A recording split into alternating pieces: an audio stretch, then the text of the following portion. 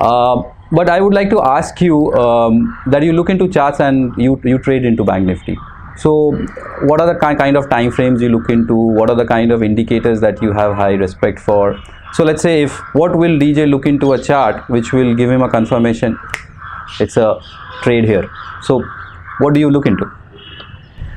Okay, see, the thing is, it's a KISS principle for me. Keep it simple. I can't handle complexity of many kinds. We need to understand our strengths, is what I feel. That's important. But what's even more important is we need to understand our weaknesses also. So I can't handle complexity, I know that. So I try to keep a system. I've tried out a lot of systems. Those are systems that are rated very highly, but probably didn't work for me because it didn't fit my psyche, like I was talking about in the earlier instance example. So I have just two indicators. I use ADX, RSI or stochastics, and I go to bed with it. See, the thing is, what works for you. You need to go with what works for you. Correct. And it might work, it might not work, but you need to keep tweaking about it. And I am blessed to come in contact with a large number of very successful and humble traders. I see that goes hand in hand. Yeah. Very rarely you find a successful arrogant trader. Yeah. And I've been fortunate enough to be able to invite all of them to come to speak at our conference, and more fortunate to have them agree and come and share their ideas. Right. One example I can give you is at Bangkok last year, James Dalton had given a talk on the day, and the next morning at 6 a.m.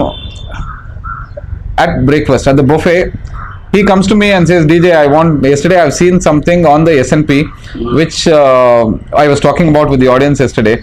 So I want another 15-minute slot, can you please give me? Wow. Oh, I was astounded by that kind of humility. He is 75 years old, he is a veteran of the market for over 30 years, and he is asking me for, for another 15-minute slot. So it's just not shocking, but it was very, very, what's the word you say? Very humbling, very, very nice. Okay, so successful traders, most of them are approachable, reachable, and that's one reason why I've been able to reach out to a lot of people like that and request them to come to our conference and speak. In fact, I approached Brett Steenbarger, who's a trading psychologist, to talk at our event, and he's agreed. Yes, yeah. Right. So it's nice. So basically, it all depends on our mindset. Yes. So Bank Nifty, Psyche, Hyper. Simple indicators work for you. Simple indicators work for me. Keep it simple, stupid. The simpler, the better. Yeah. I also use mean reversion in a big way. In fact, I've been influenced by one of our speakers. He goes by the handle of Speculator. Okay. On social media channels. Okay, he's not on social media much, but he was on a blog. I found him on a blog and very interesting, and I requested him to come and speak. So he's done that. He follows the mean reversion strategy. He's one of those 5 people I mentioned initially when we met at the Boring Institute in Bangalore, right, about 2012, prior to 2012. And he's lived in the US and he's worked in extremely high-tech industry, semiconductors, and now he's in the markets full-time. So he's also reachable, and all these people, that's one thing common among some successful traders, right, I feel. Yes, I completely agree. In fact, keeping it simple has worked for me also. So the KISS, which is keep it simple, stupid, and figure out what works for you. What works for you might be a little complex for others.